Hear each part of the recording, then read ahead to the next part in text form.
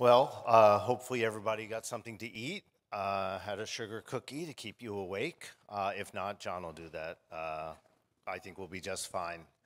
As was mentioned, my name is Michael Teicher, and I'm the Chief Revenue Officer of Scripps Networks. And despite provocations of the opposite, linear television is not dead, and it will be here for a long time. That will last my career, and I think all of yours.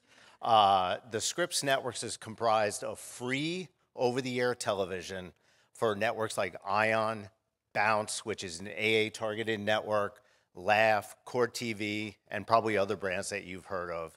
And we serve the community that purchases small, inexpensive digital antennas. So as I mentioned, free over-the-air television. So we cater to those who are cord cutters and cord nevers. So we have a unique place in the media landscape because we have this ability to provide unique reach to national advertisers between those who view free over-the-air television and also are heavy viewers of streaming. So that seems to be our place in the media ecosystem. So I had to put in a little plug for linear television. But we do have a CTV portfolio as well.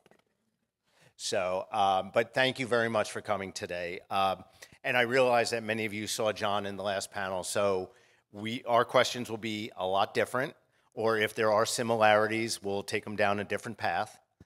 The other thing I'd like to encourage that after we get into this a little bit, don't hesitate. If you want to ask a question during our session, it won't ruin my cadence. I don't think it'll bother any of us. So please feel free to do so. Like literally raise your hand, ask a question. Interrupt me, interrupt Michael. No problem. We understand, like, we've just had lunch. Everybody's getting back into the afternoon. So we want to make this as interactive and as joyful for everybody that's here. And John and I go way back. So, I mean, I think since last Thursday. So we know each other really well. I got to tell you, I've actually learned a lot from you in the last 7 days, like what the heck a digital antenna is. Oh, well, that's good. So and like the power of what it offers people today. Okay, I'll bet you there's a few young people in here who actually know what a digital antenna is because they all like something free. So we'll get there. Well, this is terrific. So instead of asking you to tell us about the jobs you've had, because I think a lot of people have heard that, I think it would be valuable to really take a look at what you may have taken from each of those jobs and how that helped really shape where you are today to get into that C-suite.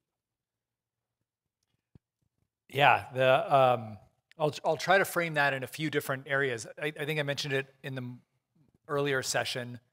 Mattel for me was end-to-end thinking, just the ability to understand all of the different dynamics that go on in business. One of the most interesting moments that I had, and for those of you that know LA pretty well, the Mattel offices are in El Segundo. They've got beautiful views that overlook the Pacific Ocean. It wasn't so beautiful back in 2003 or 4 when the Port of Los Angeles and the Port of San Pedro decided to have a strike. And they decided to have a strike when all of the goods and services to be able to take care of Christmas and make sure all of those gifts were under the tree for children around the world were literally hanging out in boats on the Pacific Ocean. And you could see from my office dozens of boats just sitting out there. And then the reality of, oh my gosh, how are we actually going to deliver against our revenue expectations as a publicly traded company? How are we actually going to deliver on the expectations that families have, children have, of having those goods and services available to them? And then trying to figure out how are we going to solve that problem was just for me a moment realizing how important it is to have end-to-end thinking and figure out contingency plans in ways in which you can solve problems out there. Literally down to the point of like, I can't direct the boat to the port because the port's on a strike right now, but what contingencies we can put in place, like fly the goods over, find other ports to be able to bring the products and services in. And if you don't have that kind of end-to-end thinking, you're not going to learn how to be able to think creatively when disruptions like that occur. And I've held on to that principle because in a world today, and we talked about it previous, and most of the sessions today have had this is a disruptive environment we're in. And if you've got experiences from your past where you've learned through that disruption, you've learned how to be successful through that disruption, it's going to make you and serve you much better. Because if there's anything that I think all of us recognize right now, change is going to continue. Volatility for us is going to continue. So figuring out how to work through that is really important. The EA days, the power of entertainment. I mean, there's nothing more amazing than watching grown men, grown women completely lose their mind in a video game. and not only like against their friends, but to lose in games against their children, against their own significant others, and just the power of the kind of experiences and the kind of entertainment you can bring in your work and in your craft is something I'll never forget, because at the end of the day, whether you're a small startup trying to solve a customer problem or you're the size of a large Fortune 100 company trying to solve a problem, if you deliver a great experience for your end customer, you're solving a problem for someone. And you're making someone's life better because of that. And I got the chance to see that happen, certainly at scale, and the power of what gaming can do to families and individuals from that experience standpoint. Well, and even just the explosion in that category today is still astronomical between Completely. live events, television events, and you mentioned women, even casual gaming. We know that I think it's more than 50% of casual gaming online is done by women now. That's right. And that's pre-Wordle. That's right. Pre-Wordle. Yes. The other learnings, when I was at Yahoo, I think one of the really powerful things we did was we sort of tried to find our own disruptions in a market in which we were being disrupted. Yahoo had been the leader for so many years, became the challenger in the world of Google and in the world of Facebook. How could we find ways to disrupt back? By working closely with many people in that organization, including Lisa Lich, who I mentioned earlier, we created a brand new partnership with Live Nation, where we created a live streamed concert every day of the year. And this included live streaming Lady Gaga out of Paris, Justin Timberlake out of Iceland, Dave Matthews, Aerosmith, Prince before he passed. And it was our way of taking our platform, but disrupting back in a unique and different way that allowed us to all of a sudden become a part of the conversation again, become a brand that actually younger audiences had sort of written us off for, and bring us back into an opportunity for them to actually consider us. And there was a really important learning of taking something that you have on your platform, finding really good partners, disrupting back where you have been disrupted, to all of a sudden change the conversation. Well, I think that makes a lot of sense. And interestingly, earlier in the week, for those of you who may have attended on Monday, the CMO of Converse, and I'm going to paraphrase for a second, basically said, if you're a brand who is afraid to disrupt, you will be disrupted. So even though we haven't gotten into really the LegalZoom conversation, I would just love to hear from you philosophically where your risk tolerance is and how you weigh and measure and balance that against performance standards versus taking some risk to grow the business. It's a really good question. My risk tolerance, I would say, is really high. But what I would say is it's not without feeling confident that the risks we're taking aren't backed by strong data, strong insights that give me confidence that the risks we're taking have a higher percentage of succeeding than not. And so it's, if I would describe it maybe different in that I'm one that loves to take risks as long as the risks are calculated. The insights are educational and insightful for us to feel like at the end of the day, we're going to win more than we're going to fail because we've actually done our homework, we've actually done our work, feel confident in taking those risks. And at the end of the day, still know that that there's only one failure in life, and that's when you don't learn from something. And as long as you're willing to take those risks, and at the end of the day, they know that some of those risks are going to be not as successful as you think, but you, your team, the people that get to work on them every day, you give them that environment to feel like they can fail up, or they can take those risks to be able to learn, and you give them the environment to experiment and learn there, that at the end of the day, even in those risks where maybe some of them didn't work out, as long as there was a learning there, there's a success there. And to be able to lean into that and then bridge into the next initiative or the next idea that you have.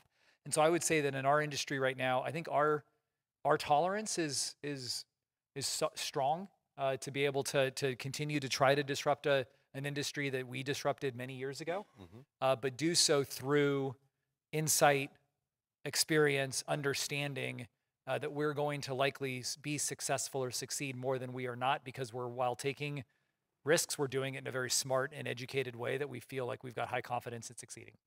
So everybody's mentioned it on all the panels, and we've certainly discussed it, that this is really a unprecedented time of complete tumult, whether it's through macroeconomic conditions, geopolitical challenges across the globe, and that's really impacting media and marketing in all forms. So you've been at LegalZoom now for nearly 3 years, and I imagine the last 6 months to a year have really manifested some really challenging times. How have you navigated through some of these challenges, and what are some of the strategies that you've tried to employ, or recommendations to others? You know, Michael, you frame that conversation or question through the idea that there have been challenges. I actually don't necessarily see it that way. I see it more as the market has provided us an opportunity to adapt, to learn, and to find new opportunities in that. And so, if you think back about a year ago at this time, we had become a newly public company in the market.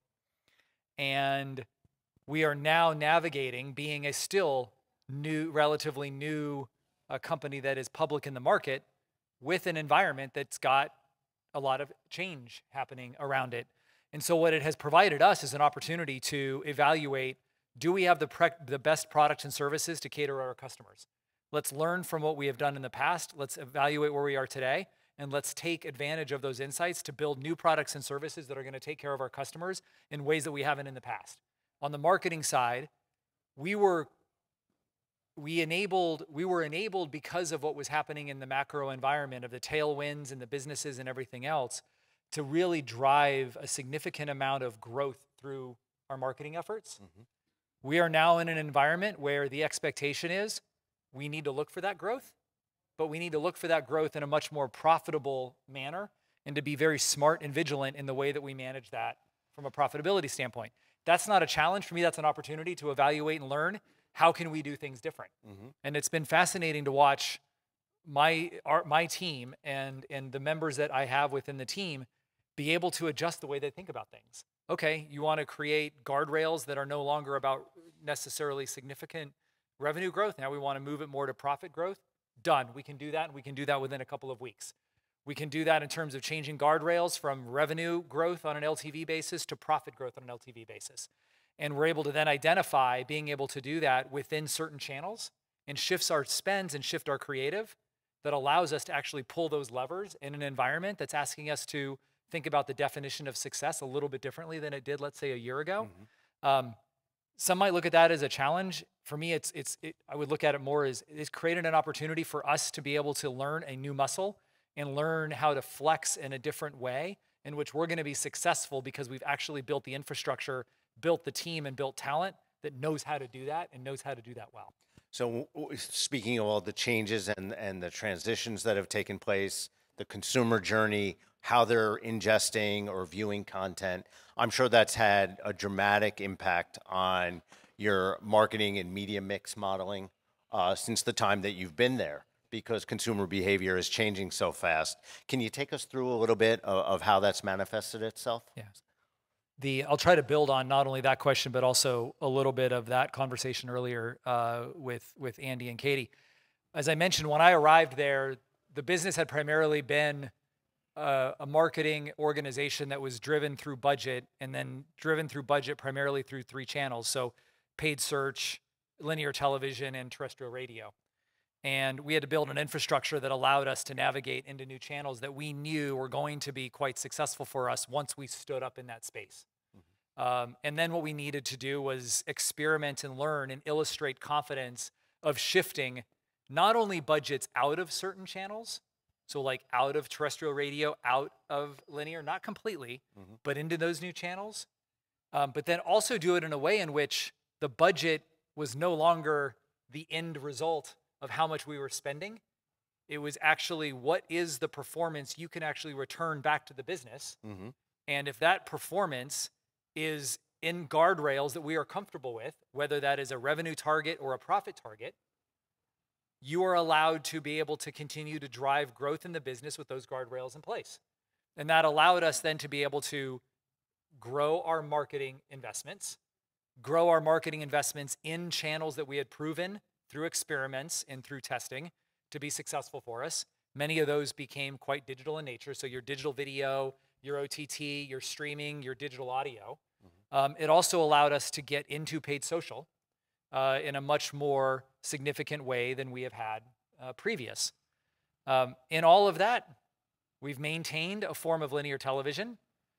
We have maintained a significant amount of spend in paid search, but their percentage of our overall mix has changed while we've actually grown our marketing investments, because other channels have actually proven to be more ROI positive for us relative to some of the other channels we used to be in. So when you think about that, and I think this would be a good segue to talk about your brand and brand versus performance, and I know you have a few new spots that you want to debut today, I believe. Sorry. You know what's interesting? Watching some of the earlier panels, we're here at a brand and marketing summit, and there's been like no creative shown, no assets shown. Like, this is why we're in this business, right? Create wonderful pieces of material and content to celebrate the work that we do every day from a products and services standpoint, and then find audiences that are going to connect with that.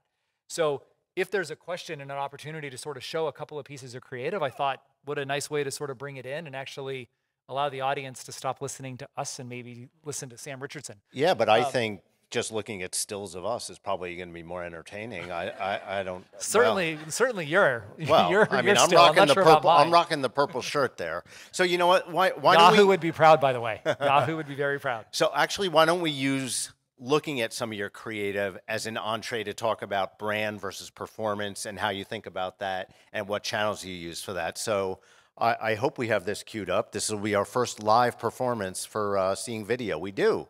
So you want to? Okay, so now it's standing still. Do you want to give a little overview to this trailer of this movie? Yep. So as I mentioned earlier, the entire intention behind this new campaign was to really reinforce the fact that LegalZoom is in the business of small business. And so the association of the creative was make that very clear, that we are in the business for small business. And we brought a new agency with 72 and Sunny. We brought Sam Richardson in. And what we created were 3 30-second different vignettes representing different archetypes of small businesses. In this particular instance, this is Viva La Puppet, and it celebrates individuals who have a craft, have a specialty, have a hobby that they want to make real, that they actually want to be able to sell something that they care so much about in terms of a product or a service, whether that's through a retail shop or through an e-commerce site.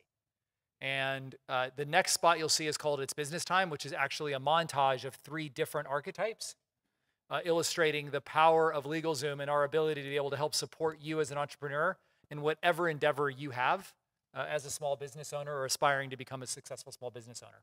So this first one is called Viva La Puppet. The second one is called It's Business Time. They are on, there you go. It's time. You have an alarming number of puppets. Oh, I sell them online. Let's make this puppet biz legit. Do it.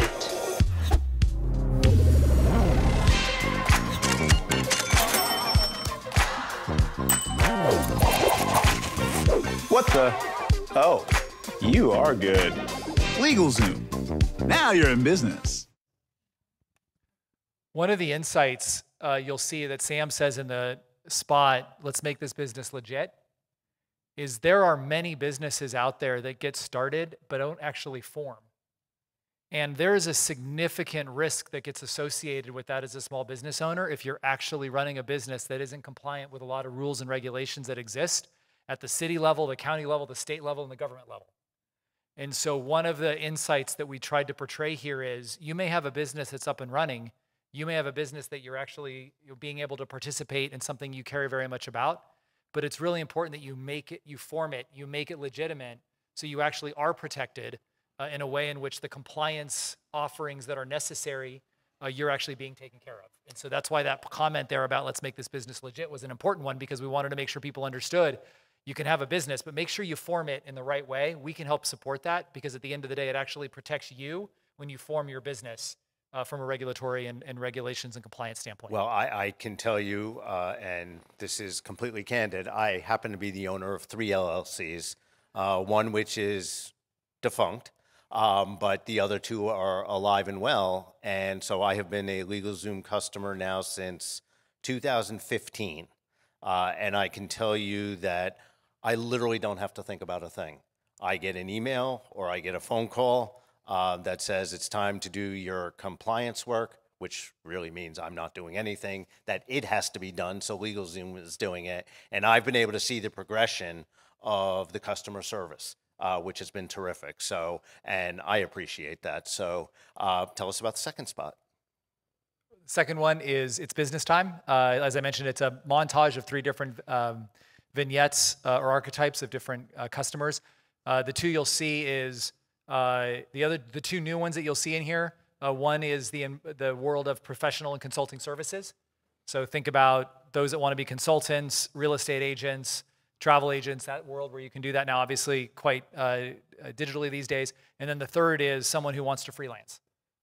This became incredibly important from an insight standpoint, certainly during the pandemic and also during the Great Resignation, that a lot of people wanted to find a passion in a second form of income, wanted to do something freelance, wanted to take something that was a hobby and turn it into something professional, but not maybe necessarily do it full time, but to be able to do it on their side as a side hustle or as a second form of revenue or income for them. And so the archetype here of both the second one and the third one are bringing in that passion or that insight that we learned in just understanding the small business community. Right. Let's see it.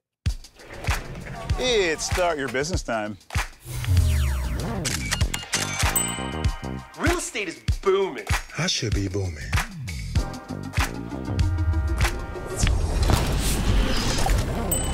It's business time. So, free yourself from this by going freelance. Get your thing started. I'm the boss of me! LegalZoom. Now you're in business. One of the really fun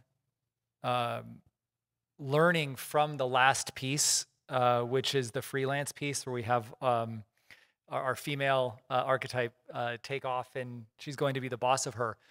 There's a fascinating trend going on in the business community right now, where for so many years there was the girl boss, the idea that women were going to rise to the top and be successful by being C-suite, by running businesses, and there's a lot more work to do there. But it's been incredible to see the change and the power that's risen from that. We're now seeing a different kind of thing happen, particularly with women-owned businesses, where they're choosing to start their own business and walk away from that environment because they want to be their own boss. They want to actually have the flexibility to do the things that matter to them. And so one of the really neat insights of this particular piece was a larger trend, particularly with incredibly successful female executives, is their desire to actually have more freedom, have more flexibility to be their own boss. And so there's an insight there in that one that I think is really interesting that you don't necessarily see every day, but now you're actually starting to see it in the press, where more and more women are saying, you know what, I want flexibility in my life. I want a different path for my life, whether it be for me personally, for my family, for my loved ones, for my friends. I'm going to be my own boss. And I hope that that particular piece really does emotionally connect with that audience because it's an important one.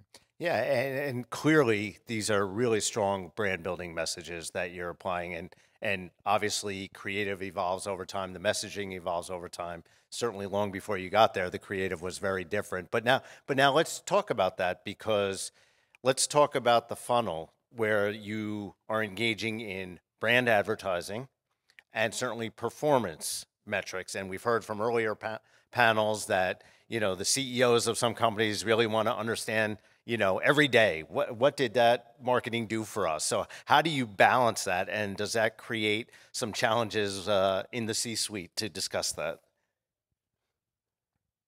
Opportunities in the C-suite, Michael. Opportunities. It is, we've had to, the way that we structured a lot of our creative and through our campaign and messaging framework was we have the Now You're in Business campaign, which really is the archetype of our brand effort, to be able to introduce the brand, drive that brand familiarity and that product familiarity, particularly around small businesses and being in the business for small business. We have the MBA content, which really is to be able to associate ourselves with a very important philanthropic and mission-driven program that we launched with the MBA. And then there is a whole series of content that the creative team builds that's very traditional in performance marketing orientations. It is there to drive traffic, product sessions, and conversion through our funnel. And we look and evaluate at those assets literally every day, and then formalize it every week in my own staff meetings, in marketing reviews that we have. And not only are we looking at the engagement and the performance of each of those assets, but then we're also evaluating what performance are we finding within the channels that the spends are in. And in certain instances, we're finding that certain channels, digital audio, streaming, digital video, are far outweighing from an ROI standpoint other channels.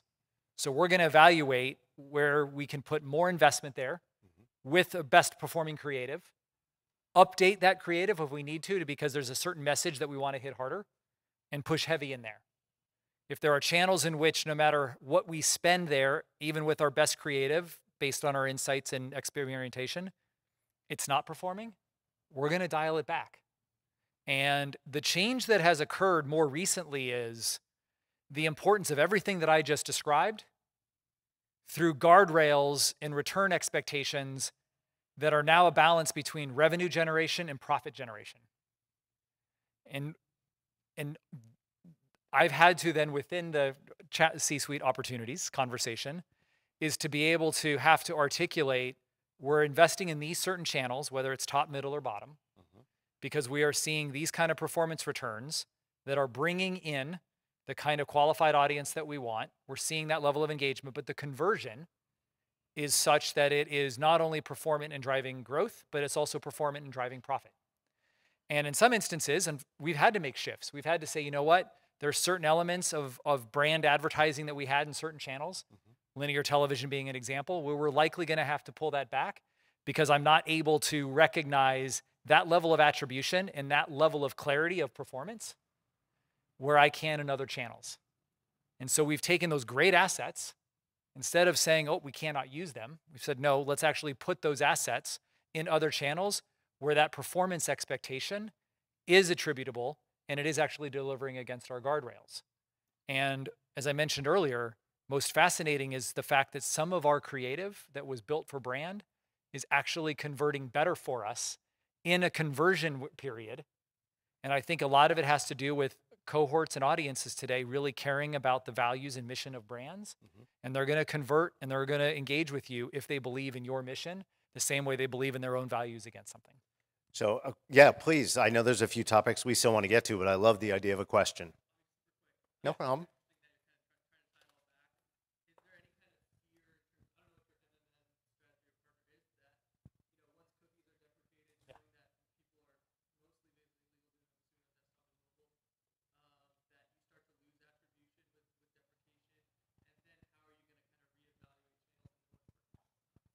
It is such an awesome question. And it's because for many businesses, and we are one of them, we leverage a media mix model that takes a lot of that attribution that you're talking about that still have cookies and still have pixels that allow us to understand that.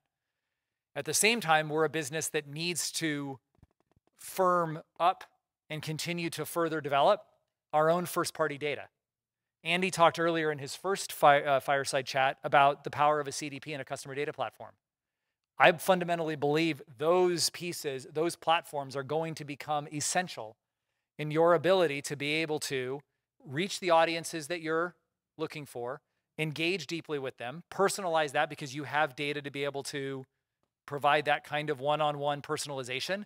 But in an interesting world, I wonder if we're actually going to go back to the old world, sort of what is old is new again, where reach, frequency, larger targeted audiences through more sophisticated behaviors than old traditional linear television had 20 years ago, but a way in which you're going to now have to balance a new media world where it's top of funnel brand building through very traditional sort of metrics like reach, frequency, audience, leveraging then as much of your first-party data to have more of a personalized experience for those audiences, and then figure out in a new media world how those two pieces connect, because the cookies used to help us do that. If we don't have that, then we as marketers and everyone in this room have to figure out ways we now solve that problem. Because one thing I will tell you, the CFO, the CEO, the COO, they're not going to allow that to be an excuse. They're going to expect us to figure out how to solve that problem. Otherwise, they'll solve it for us by reducing budgets. Well, I hate to say it, but we've actually been given the hook already. That was the fastest 30 minutes I could ever remember. I'm glad we got your spots in. Well, I appreciate that. Why? I'm glad we got one question in. Yeah, I didn't realize. Oh, wait a minute. There's another question, but I need permission. Now, one last question, and then I swear we'll call it a day.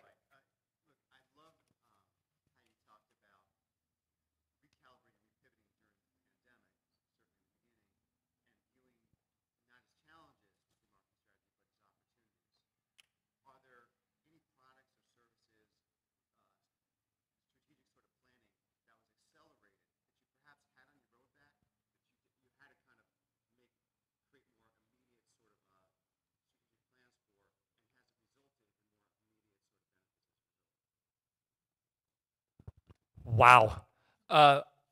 Absolutely. On two fronts. One is on our products and services. What new products can we bring to market maybe faster because the necessity of those products that we thought we would need in market are now having to be accelerated.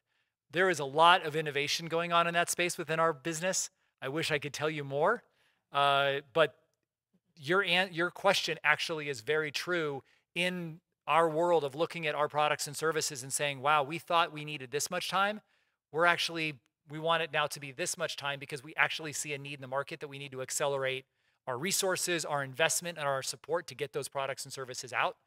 So absolutely there. I wish I could be more specific, but you'll see that coming by virtue of exactly what you just said. We needed to accelerate those insights. And on the marketing side, absolutely. We knew at one point we would have to be able to balance revenue growth and profit growth and be really good at being able to evaluate the necessity of that balance through the levers that we had. I would tell you, I probably thought I had more time to be able to work through the attribution, the media mix, the financial connections of those pieces. The macro environment that we're all living in created a necessity for us to accelerate our ability to actually be able to do that. And I give my team all the credit in the world that they figured out a way to do that and do it quickly, that we are now every day involved in evaluating channels, spend, creative levers that allow us to balance revenue growth to profit growth in a way that's going to be meaningful for our ability to be able to continue to succeed in our business. Ladies and gentlemen, John Buchanan from LegalZoom. Thank you. Thank you. Thank you, Michael.